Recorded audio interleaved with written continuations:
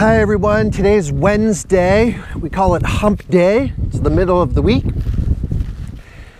And maybe you're already looking forward to the weekend. I don't know. But you know, if you're one of those that's not finding joy during the week, I would encourage you to just take that to the Lord. We don't need a hump day. Every day, even Wednesday, Mondays, Thursdays, the weekends, every day is a day unto the Lord. And so find joy and pleasure in this day and purpose. Maybe that's in your work, maybe that's in your work at home, maybe that's in your care of kids or grandkids. Maybe you're volunteering someplace this week, or maybe you're just finding silence and solitude with the Lord. But whatever it is you do, find pleasure today. For we're not even guaranteed tomorrow, are we? But that's a whole different devotional. I digress. We're back in the Gospel of Matthew, the 13th chapter. These are parables of the kingdom of God, and we're going to spend a couple of days here at least. Today we're going to read from that Gospel of Matthew, the 13th chapter, verses 47 through 50. And so I would encourage you to grab your Bible and join me as I read this for us. This is called known as, at least, the parable of the net. Once again, the kingdom of heaven is like a net that was let down into the lake and caught all kinds of fish. When it was full, the fishermen pulled it up on the shore. They sat down and collected the good fish in baskets, but threw the bad away. This is how it will be at the end of the age. The angels will come and separate the wicked from the righteous and throw them into the blazing furnace, where there will be weeping and gnashing of teeth. Another kingdom parable of Jesus. This is like the parable of the wheat and the weeds. You remember that was another parable about the great separation, but that the wheat and the weeds would grow together, and the great sorting or separation would come at the end of the age. Well, here too, the separation will come at the end of the age, and Jesus says it will come with the angels. This is at the second coming of the Messiah, Jesus the Christ. By the way, Christ is really just the Greek word for Messiah. So Christ isn't Jesus' last name, although we think it is, but it's really Jesus the Messiah in Greek. Jesus Christo, Jesus the Christ. Anyway, Jesus uses this parable would be very common to the disciples in particular. Remember, a good half of them are fishermen. They come from great fishing families, pretty prominent fishing families up on the Sea of Galilee, Lake Gennesaret as it is also known. And so Peter and Andrew and Simon, or Simon is Andrew, and James and John come from fishing families. And so they would get this parable right away. And in fact, most of the people to whom Jesus speaks would understand this parable as well.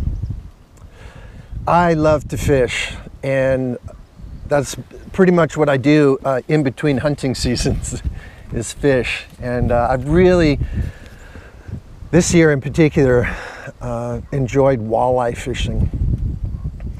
Now, walleye are a fickle fish. They school and they're predators, and so they're moving all the time. Wherever the bait fish go, the walleye go. So it's really difficult to find them. From day to day, they move around. One day I'll have a glorious day of fishing, and the next day I'll do the exact same thing in the exact same spot, and I'll catch nothing. But while fishing for walleye, I found this year, it's highly likely that you'll catch other fish as well. For instance, a smallmouth bass. Our walleye rig that I use is basically a worm harness. You just stick a worm on a couple of hooks and drop it in. Well, it turns out that smallmouth bass also like worms. And so I'll be fooled sometimes as I bring a fish in and I think, all right, a walleye. By the way, one of the best tasting fish out there. But then I'll get it to the boat and I'll think, oh, just a bass. And I'll throw it back. This year, in fact, though, I was fishing with my nephew who came up from Reno, California. He and my niece, Lauren and Kyle, my brother Mike's daughter and her husband, came up and we fished by McNary Dam. And we were right at the bridge where the 82 crosses over into Oregon. And he thought that he hooked into a snag, that he was stuck on the bottom. Well, we tried to get it loose and tried to get it loose, but as I moved the boat closer to where he thought the snag was, the snag kept moving. Well, it quickly became apparent that he wasn't snagged, but that he had hooked into a large fish. It took about an hour for him to land that fish. And I know many of you are well ahead of me. My fishing buddies are well ahead of me. Bill Peterson, you know what I'm talking about. Jeff Pilger and the rest, you guys know what I'm talking about. He had hooked into a very large sturgeon, in fact. So we landed the sturgeon. I didn't have a scale that was big enough to weigh it, but my guess it was easily 50 pounds. That's a big fish. It was like 4 feet long. It was a monster. That was really exciting. And of course it wasn't sturgeon season, so we threw it back and set it on its way. But this is what Jesus is talking about. There's going to be a great separation between walleye and sturgeon and bass. And it is in this parable that I've just given you, like Jesus is going to be the walleye that are separated for salvation in the kingdom. The fish of value to the Lord. Friends, just like the wheat and the weeds, we too must be mindful of this great separation at the second coming of Christ. Not in a way that gives us fear. We know that we have value because of Christ Jesus, but in a way that might lead us to speaking more boldly of our faith.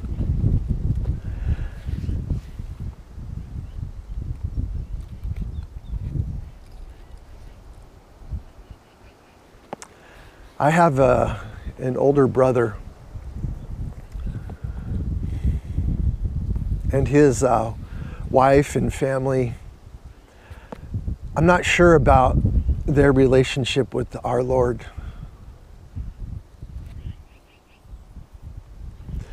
They've been away from the church for many, many, many, many years. And when I think of this great separation, either the wheat and the weeds or the separation of the fish,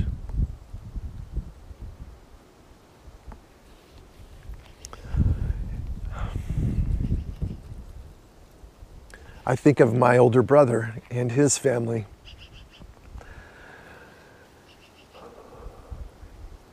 And the reality, perhaps, that they're not in the kingdom. Now, I'm not making a judgment, not at all. But it would break my heart. It's my deepest desire that he would know the Lord.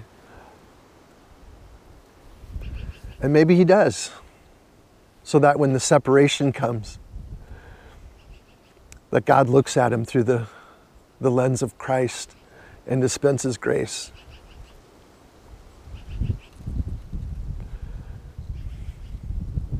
Who in your life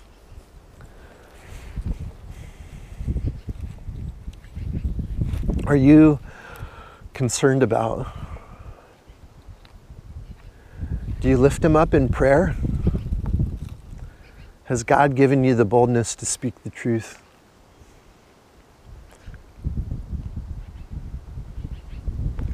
Every Sunday when we pray for those who are lost or who have grown cold in faith. My brother is the one for whom I pray. So friends, who do you pray for in this space? Prayer's going to get the job done. I believe that God will do this, that God's love abounds in grace, and though I'm not confident of my brother's salvation, I know that's the greatest desire that God wants for him and his family. And so I keep praying, and I trust in God's grace. And I'm bold in my proclamation when I can be. These parables about this separation don't give us fear, but they do turn us to a Lord and to others who may be far from Him. And the best thing we can do is continue to pray and pray and pray and trust. Because in the end, the reality is that there will be those who don't choose Christ, who will live with that choice for eternity. And so the seriousness of the parable here of the net is one that we can't take lightly, but we can use it to turn to the Lord in prayer and trust. That's what I'm going to do and will continue to do. I hope you will do as well. Let's pray. Let's in particular pray for those who may not yet know Christ. Lord, we pray that, and we say not yet, we pray that those who don't yet know you would come to know you.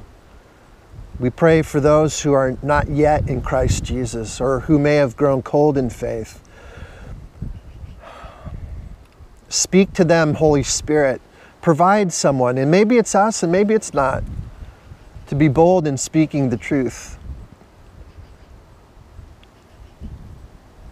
And God, help us in the end to trust you, that at the great sorting, your grace and love will prevail, and that those whom we love and care about deeply would know you, would claim you as their own, would return to you, O Lord our God. In your name we pray. Amen. It's been great to be with you. I love you. I care about you deeply. I miss you. And I hope to see you soon. Bye-bye.